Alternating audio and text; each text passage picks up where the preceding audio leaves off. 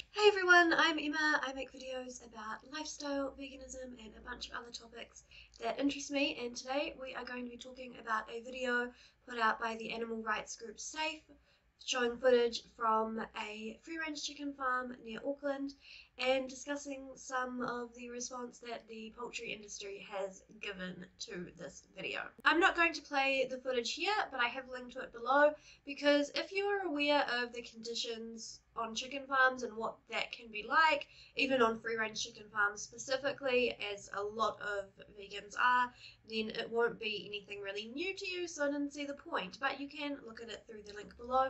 But the reason why SAFE released it was to show the many New Zealanders who buy free-range chicken, and they do so with a certain image in their head. You know, they choose to pay extra money for that product as opposed to other chicken products that are available because they think they're making a more ethical choice. And they have this image of how those chickens are living that is very far from the truth. Now, the Minister for Primary Industries and the head of the Poultry Industry Association, they are saying that this footage seems to be historical, but SAFE is saying that the footage was filmed between November and February. So both of those things, I don't see how those can both be true. But, you know, given that meat chickens do only live for around 6 weeks, perhaps the poultry industry is using the chicken's artificially short lifespan as the yardstick by which to determine whether something is historical, and therefore, you know, they are all agreeing that the footage was taken between November and February.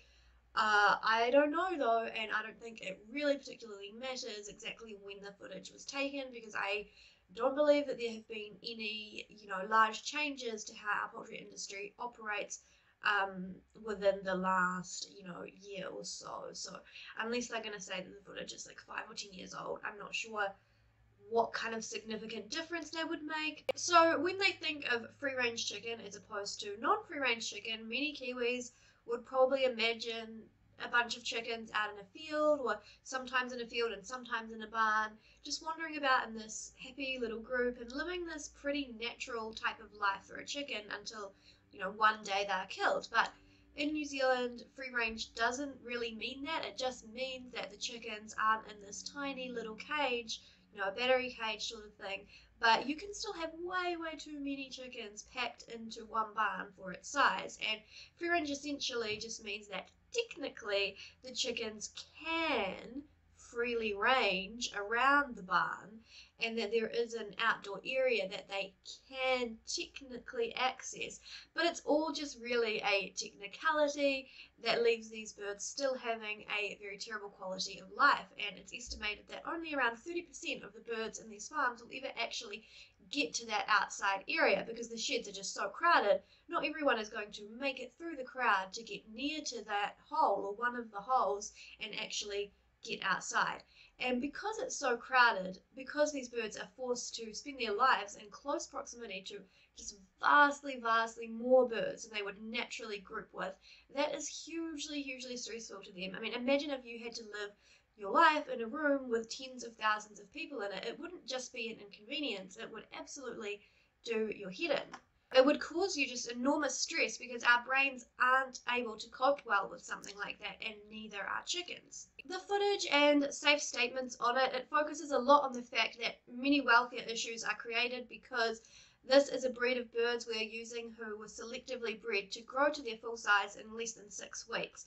So you're going to have many that die of heart failure, many that become lame, that topple over because they're not able to carry that weight around and they can't get up.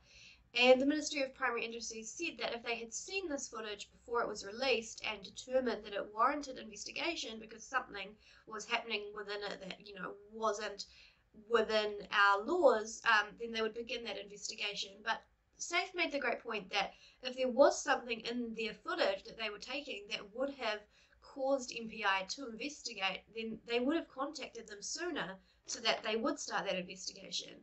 But they knew that this is just how the industry is, and that nothing that was going on in their footage was anything that is in breach of the government's code of welfare for chickens bred for meat, so there wouldn't have been any point in contacting them. Although a Poultry Industry Association executive director said that the footage showed unacceptable conditions that aren't standard, which seemed very curious to me because I don't see how it is not, and I would love him to explain that to me, because are there not allowed to be that many chickens in one shed? Are there meant to be more doors to the outside provided? Are they not actually bred to reach full size within 6 weeks? Does breeding them to do so not cause all the health and welfare issues that have been identified on many, many farms around the entire world? He then said that the New Zealand poultry industry was internationally recognised as having a low mortality rate of 2%, which that was also a kind of curious comment to me, because let's, for argument's sake, just assume that that's totally true. You would still actually have an 100% mortality rate, 2% that die early because of illness or accident, and that's 2% too many in my opinion, but the poultry industry thinks that that 2% is a good figure, and it's not because from their perspective they're thinking, you know, that's not great, but hey, unfortunate things happen, and we've still got this other 98% that we're giving these full and amazing lives. They're thinking it's a good figure because it represents a number that they can afford to lose while still turning a good profit off of the 98% that still die early because they're killed for meat that people don't need to eat. If it's 2% that are dying in the ways shown in the video, then those 2% to me, they shouldn't be just a number or a wastage or a business expense. Each one is an individual that doesn't deserve or need to be in that situation, and neither do the other 98% really, because just because they're not dying in the ways that those 2% are dying, they are dying, and they are also all individuals that don't deserve or need to be in that situation. And as has been discussed already, it's not even like this is a scenario where you've got this one bad day after this really fabulous and happy life. Their living conditions are terrible. It's not, you know, this enjoyable life for them and then, you know, one day they're killed. Another thing that Safe mentioned is that some companies overseas are starting to move away from these fast-growing breeds due to welfare concerns that the public have, and they're going back to slower-growing breeds. And you know, I obviously still wouldn't be okay with that because I think they're still dying for an unnecessary reason, and we still don't know what kind of living conditions they're going to be kept in. Probably they're still going to be in these big flock sizes. But, you know, I don't expect everyone to just instantly have the same mindset as me. I used to think that it was okay to kill animals for food so long as they had had a good life. And even if you are in that camp that I was in, but you're eating chicken in New Zealand, then you're not living in alignment with your own morals because they are having a bad life. So if you feel that way, stop eating chicken and tell the poultry companies what changes, if any, they could make to get you to start buying it again. Do you want slower growing breeds, less chickens in a flock? What changes would make you feel okay about buying it? I'm going to stick with my fake vegan chicken products because some of them are so good, the ones I've tried. It's not that difficult to fake the taste and texture of chicken meat. So I'm just going to stick with that for myself. But let me know where you're at on this issue, and I will see you in the next video. Do your best to be kind today. Bye.